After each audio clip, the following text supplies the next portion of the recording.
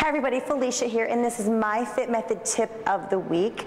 I'm excited for this one because we are working the core. Now holidays are around the corner and we obviously don't want to put on any weight in our midsection, so you might indulge in some holiday treats, and that's okay. Make sure you're training hard in the process, okay? So we're going to use the TRX today, working the core, and the reason I like the TRX is you're not only working your core, but you're also working other areas as well, okay? So you're going to go ahead and making sure that it's sturdy. You're going to go ahead and get your feet right in to the stirrups. Oh my goodness. And we're going to get right up and we're going to start with a jackknife, okay? So your body's up in a plank position, your hips are up, and we're opening and closing right in this jackknife position, okay? So we're going to do about 15 to 20. Right after, we're going right into mountain climbers.